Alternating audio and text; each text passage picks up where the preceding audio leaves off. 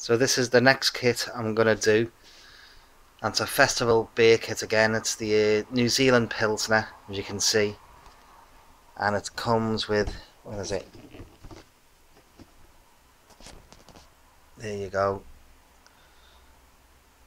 Golden with a big fluffy head, aroma massive passion fruit, spicy lime, and a hint of cut rock melon. Taste rock melon comes through on the palate with a perfect bitterness. Hop additions Pacific Jade and Pacific Gem. And I got this with a free delivery, so it was like £23. So it's, for the premium kit's not bad. And here's what you get. You get the 2 big pouches of the pilsner malt extract. You get the dextrose there, the prime and sugar, and it comes with a little bag, so when you're fits on the end of your siphon to keep the matter off the hops out.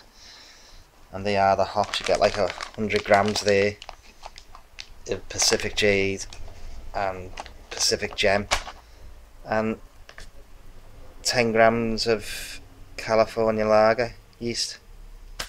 And the instructions. So I've seen this.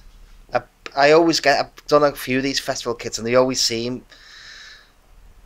seem the best kits I've ever done. And I've seen some good reviews on this, and I've been thinking about this for a long time. And you can do this at sort of normal temperatures without having any temperature control like you're supposed to do with the other pilsners and that. I've seen Tony Howard do a review, and he said it was a really brilliant kit, and I've seen a few other reviews, and people have said it's absolutely brilliant. So that's my next one. I'm gonna knock this up, well, now in a minute.